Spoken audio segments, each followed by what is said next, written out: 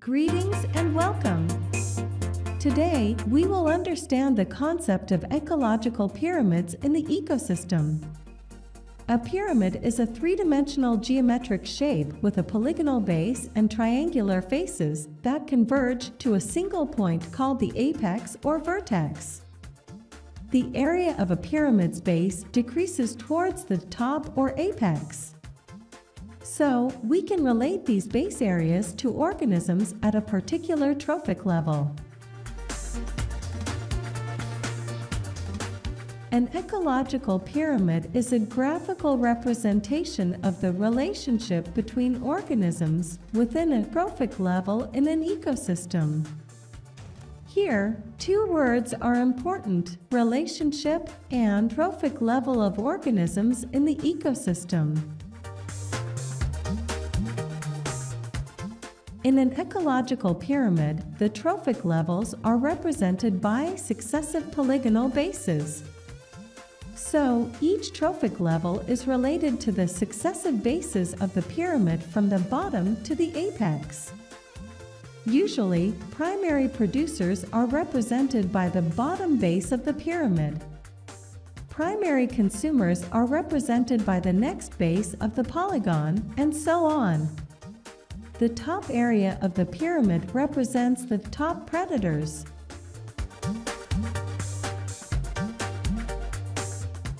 You can see that the area of the base regions is gradually changing from the bottom to the top.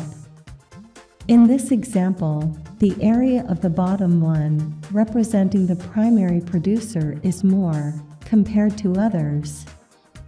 The area of the top one is less. So, the areas may be related to some properties of the organisms for a particular trophic level. For example, the number of organisms, mass of the organisms, and amount of energy in each trophic level. Generally, three basic relationships are used for ecological pyramids. And they are numbers, biomass, and energy. In an ecosystem, a definite relationship exists among the number, biomass, and energy of producers, primary consumers, secondary consumers, and tertiary consumers. When this relationship is expressed in a graph, a pyramid is obtained, which is called an ecological pyramid. So, we can define an ecological pyramid as the graphical representation designed to show the organisms at each trophic level based on some relationships in an ecosystem. Accordingly, ecological pyramids are classified as pyramid of numbers, pyramid of biomass, and pyramid of energy. Ecological pyramids are prepared based on the number of organisms, the biomass of the organisms, and energy in the biomass of organisms at each trophic level. Pyramid of numbers. The number of organisms or the population of the organisms within a particular trophic level is considered. If the number of organisms of primary producers is more, the area of the polygon will also be more. So, based on the population, the area will be different for different trophic levels. Here, the population is more in primary producer than in primary consumer and decreases successively if you go up in the trophic level.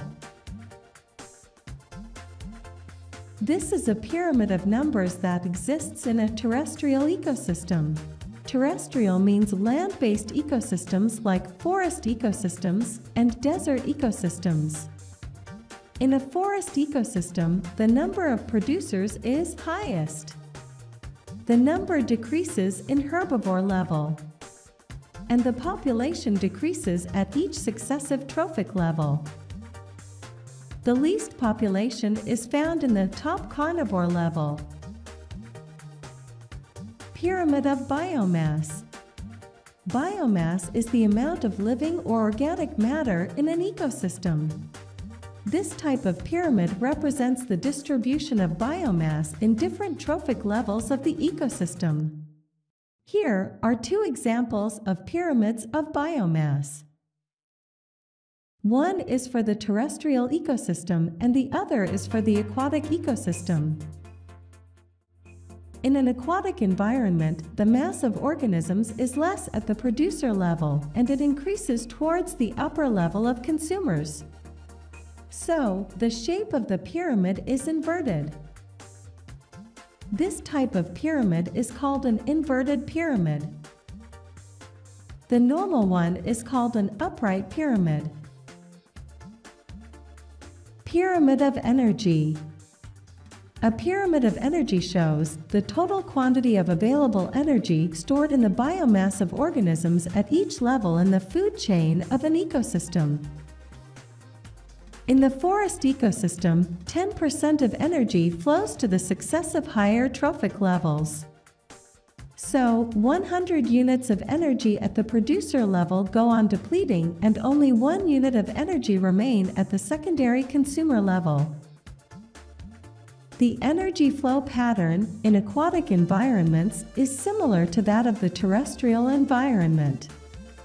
You can see that the amount of energy decreases from 10,000 kJ at the producer level to 1,000 kJ at the primary consumer level to 100 kJ at the secondary consumer level and finally to 10 kJ at the tertiary consumer level. This is known as the 10% energy rule in the food chain. That means only 10% of the energy is transferred to the next higher trophic level and 90% is lost. Let us conclude with the importance of ecological pyramids. Why should we study the concept of ecological pyramids?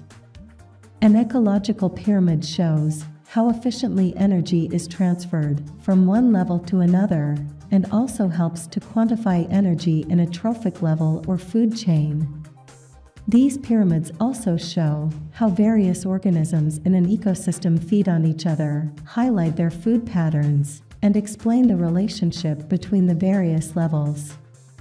The ecological pyramids also help in monitoring the overall health and condition of an ecosystem. It also helps us understand how any further damage to any species or link in an ecosystem can be prevented. Hope you understand the concept of the ecological pyramid. Thank you. In our next episode, we will discuss the interesting topic of nutrient cycling or the biogeochemical cycle.